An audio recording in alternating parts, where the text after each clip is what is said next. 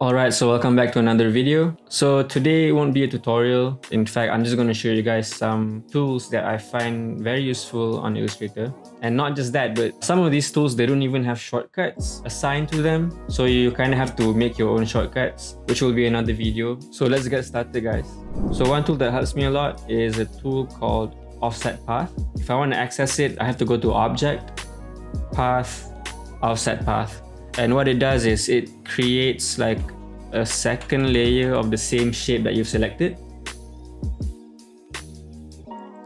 So now I have like these two squares with the same proportions. I mean, you might be asking like, hey, how come I need to use this tool? Why can't I just put a square on top of another square? And yeah, it does work with squares, but if you're using a rectangle, for instance, and then say I want to put it on top of the other, right?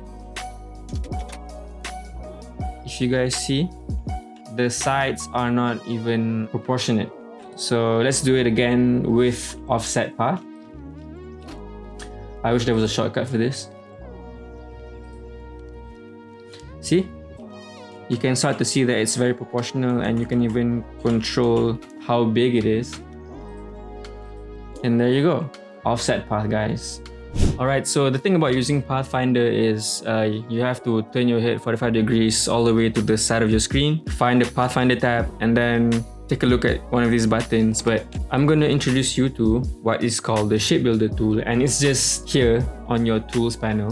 To access it, after highlighting your desired two shapes, press Shift M, and you'll start to see that when you hover on top of your shapes, seems like you can actually just select all of the cross sections. And right now on my cursor there's like a cross symbol, and that means you're gonna unite both of the shapes. So if I just like mark it like this, it's gonna combine the middle and bottom shape. And if I do that again, voila. So if you want to omit a certain shape, you just press alternate and you do the same thing, and it's gonna remove it like that.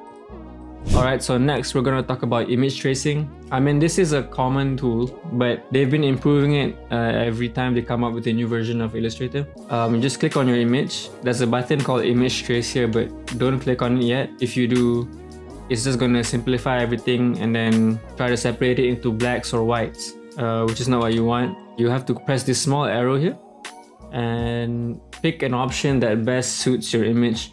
So for me, I typically just go to 6 colors. At times, I have to use high or low fidelity photo. Now all I have to do is press expand and ungroup everything, and all the parts should be dissected for you. The next thing I want to show you guys is this function called Recolour Artwork. Select your artwork, go to the Edit panel, Edit Colors, and then press Recolour Artwork. So what this will do is it will allow you to change the colors present in your artwork into anything you see in this color wheel here. Yeah, I know, this is genius. Before I found this out, I had to manually go to the swatches panel and just click any color that I want to try out. And I can say this is like 2 seconds faster for me, because if not, I have to go click, click, click, click, click, click, click, click. Alright, and that's it for today. I hope this video helped you guys. There's always an easy way to do things from Adobe. One thing I've noticed is that Adobe actually gives a lot of thought into the tools that they give you, but they just have so many things to offer that a lot of it gets drowned in the background, in menus. Honestly, you just have to pay attention to the tutorials instead and see where that takes you. Alright, so don't forget to like and subscribe to our channel, and I'll see you in the next video.